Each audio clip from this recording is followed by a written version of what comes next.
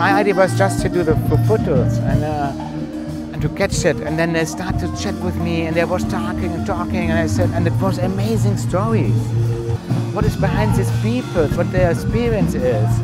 And I said, we have to do this interviews. It is so important that the people can catch the photo and they can see the story, and then they can prove it with the right interview. Yeah.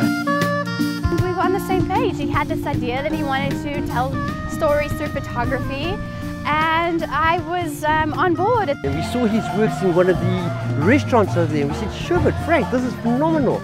So he said, no, he wants to do an exhibition. So I said, well, let's put it together. That was about 3 months ago.